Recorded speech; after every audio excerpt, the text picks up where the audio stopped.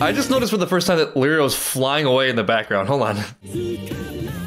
There he goes. There goes Lirio. Perfect. Lirio, he just never fails to make me laugh in some way. I don't know what it is about him. Oh, because Gon, oh, it's connected. Gon is going through him. I get it. Hunter X Hunter, episode 40.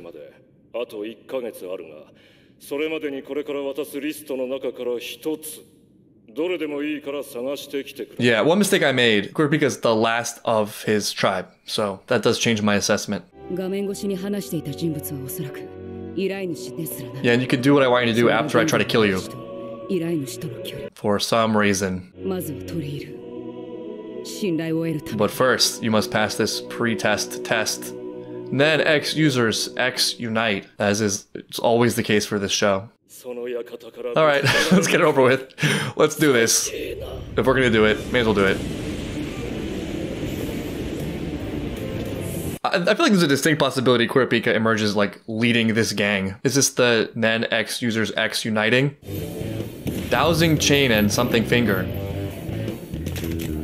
Really going all in on that chain thing. And gun! Oh, nice. Is this not like a squad forming? Okay, squad -1.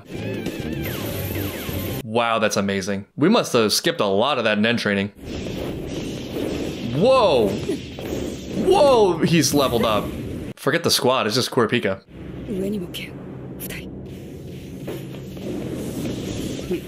That was so cool. Are they even trying?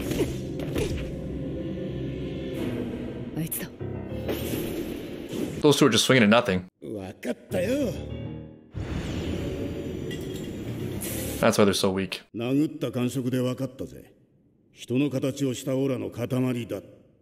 It's I got this. Emitter. Manipulator? Emitter. I could tell when the two NPCs were stuck in their battle animations. Emitting can create CPU enemies. I wonder if there'll be a twist at some point where like a long introduced or known character turns out just to be a Nen projection. It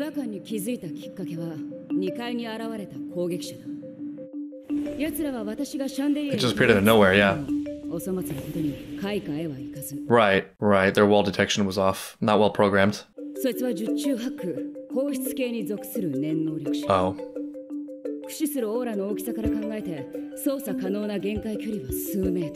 Kurapika really studied.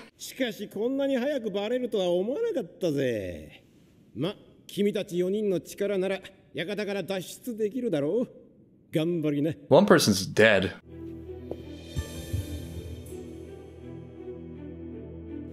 Okay. What are we looking at? That's it, meets the plant. I falsely assumed that when everyone reunited, Gon and Killua would be way ahead of everyone. Seems like I was wrong. They're just gonna be way ahead of Lirio.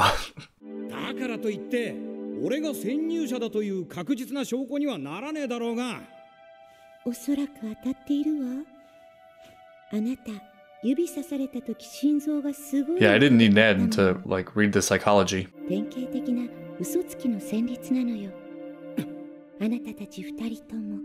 What's his name?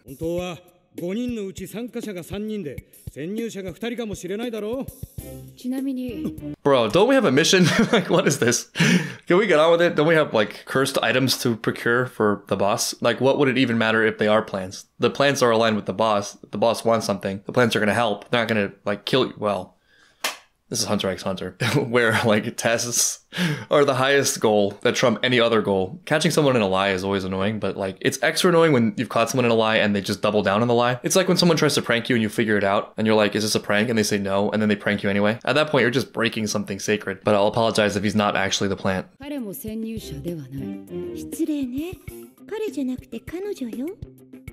I knew that was going to happen. That's rich coming from Kurapika too. I don't feel as bad anymore, at least. That is the justification I needed to get Kurapika's sex wrong this whole series. Yes.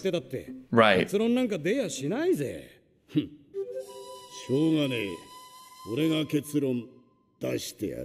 Without Nen. Or with Nen. Oh yeah, he's the haiku guy.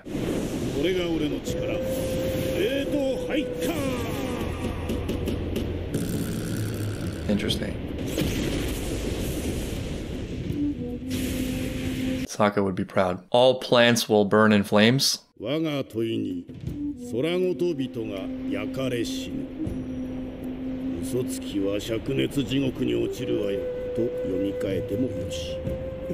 Again, the psychological signs. Yes.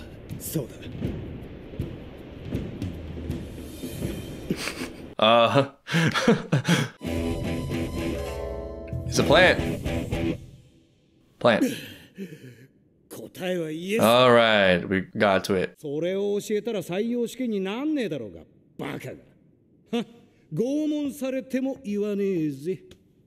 I feel like the haiku thing could solve almost any problem. I see, but we're going through each person's skill one by one. I wouldn't want to have this power, honestly. Or like, it wouldn't be my first choice. Because cool, but then you gotta like kiss everyone.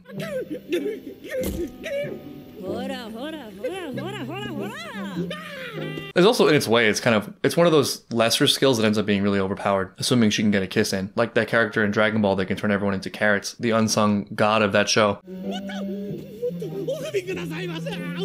Is that part of the quirk?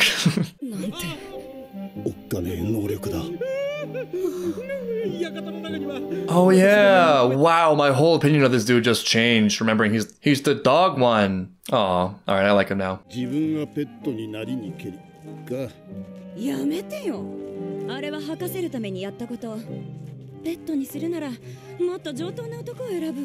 And it wouldn't be satisfying if that was your quirk. Yeah, she's the only one we didn't really see a full demonstration of.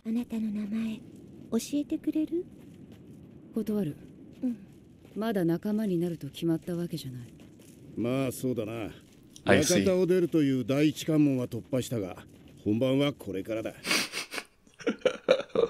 Oh my god, you could design a Hunter X Hunter drinking game around anytime they say the real test has begun. Not that it's at all out of place for Kurapika to be wary of this group of henchmen, but I respect it more knowing what Kurapika is like when you have his loyalty. There's something about that combination of being a really great friend plus being selective about who your friends are that is really powerful. A friend to everyone is a friend to no one, etc.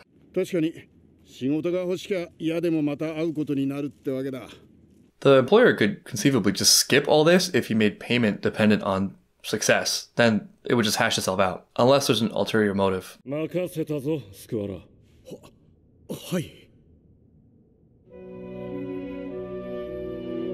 Okay. No idea.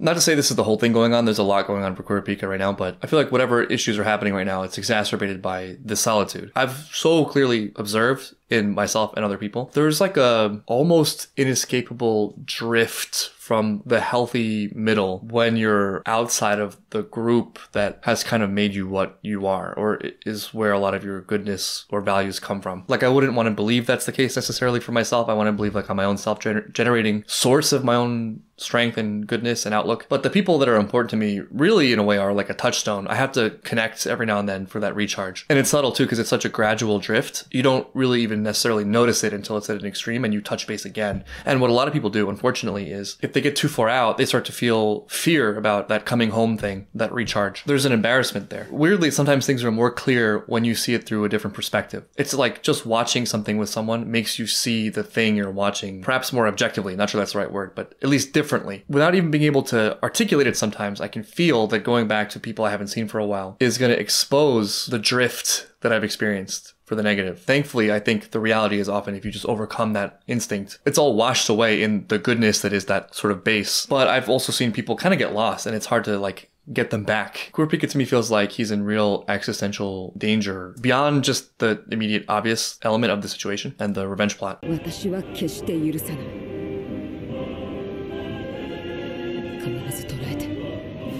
feel like there's a lot of room between not forgiving and annihilating.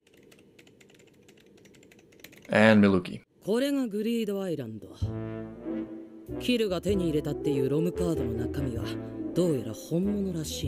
Got something on your face.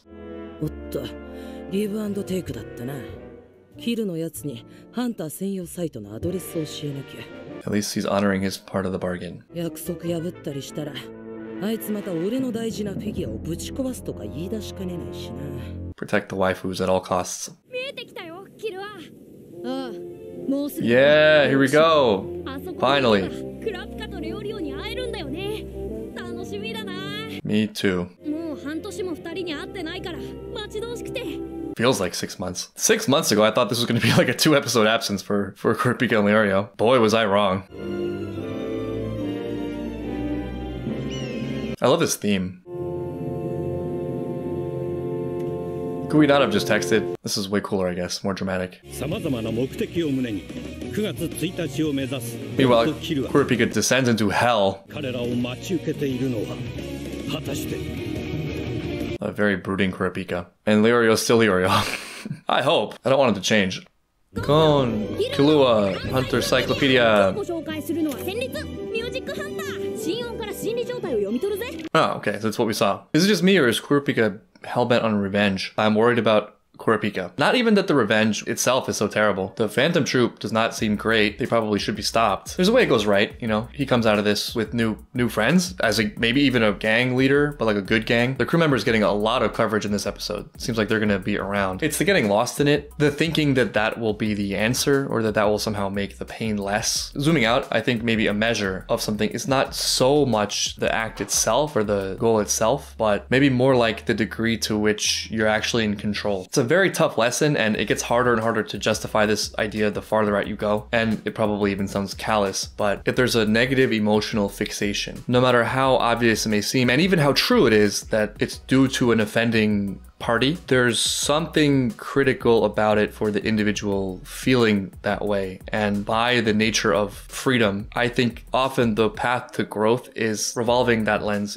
internally. I mean, there's just so many terrible things about other people, and there are really great atrocities. That is true. But one's actions, thoughts, emotions are one's own. And I think the two can be looked at separately. Like there's the course of action, all right, righting wrong, ending injustice, fighting evil, but also being free of it in a very key spiritual sense. This is sort of just theoretical or conceptual for me, but I think there's a way to fight evil cleanly and purely. Critically, it's not like everything's fine, nothing is wrong, I don't need to do anything, but at the same time, a strong emotional reaction to something, involuntary, obsessive, that dark rumination, the compulsion, not being able to consciously, deliberately decide one's actions, I think points to something that hasn't fully been grasped or reconciled or fully understood by the individual. And that's tough. I mean, that's so tough to really live, because like everything you hate, everything that riles you up contains seeds of your own evil, even though like the compulsion, the desire is for it to be just the evil, for your emotion and your anger, whatever it may be, to feel good and righteous. But there's something missing in that for me. On a very micro level, I feel like I'm always contending with this, because I'll just see a behavior that I really hate, and to me it's so clearly terrible and frustrating, or whatever the case may be. I have like a visceral emotional reaction to it, and I'll get really heated, and then I'm like forced to ask myself what it points to about me, where my identity, my ego, my sense of self-worth is tied up in that, so that it's a personal threat as opposed to like a more zoomed out, objective, recognizable wrong that I can take like deliberate, conscious, clearly thinking steps to combat, if that makes sense. So it's not the battling the Phantom Troop, it's not the fighting of evil, it's not even like necessarily the revenge, it's like the obsession that Kurapika has that feels both like a physical danger and an emotional, spiritual danger. Especially considering him and Gon together, who are both, for different reasons in different ways, absolutely obsessive people, very little regard for their lives.